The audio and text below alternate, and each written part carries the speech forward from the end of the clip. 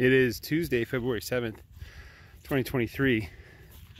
It's about 5 p.m. This is the pasture the cows are in this morning.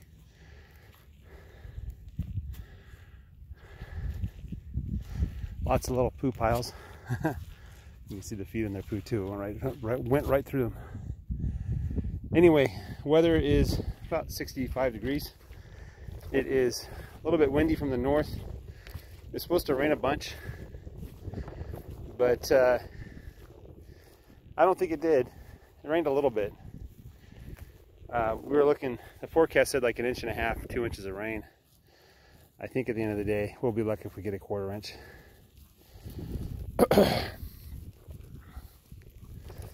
Little stands and tufts of grass here in this pasture. There's a lot of things that aren't grass. Hopefully they will be supplementing the soil and bringing minerals to the surface. That's the hope, at least. Yeah, they missed that already. Tomorrow I'm going to get, maybe I'll get 3,000 pounds of feed, 2 bags. I do have 2 bags. One of the bags needs to be cleaned up. But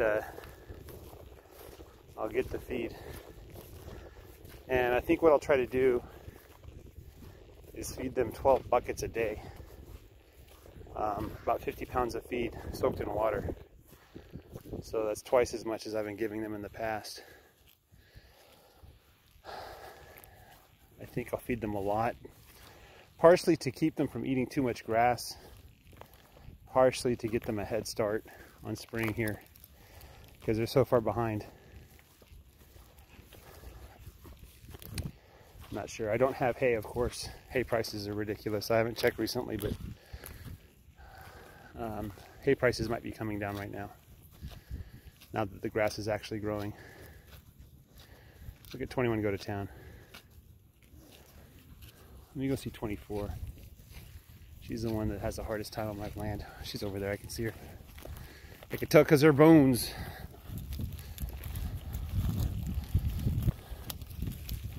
Yeah, these guys are growing a lot. Okay, 24, let's see how you're doing.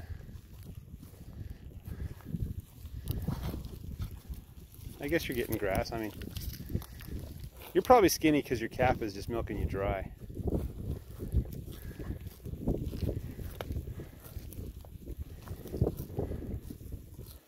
Yeah, they're eating those, 24 is eating the thing that isn't grass. I'm fine with that. All right, well, there is some grass here, not a lot, but there is some. Things will just keep getting better now. I expect Friday, Saturday, we're gonna get freezing weather at night, but otherwise we'll be good to go. And we'll be off to the races. And assuming we keep getting weather like this, we should get tremendous grass growth. So especially because this piece of ground hasn't been touched by cows, well, aside from moving them. This ground has had 3 months to recover. You can see it's done quite well. Imagine if I started at this height 3 months ago, it'd be even higher right now. That's what I got. All right, guys, have a great day. Bye-bye.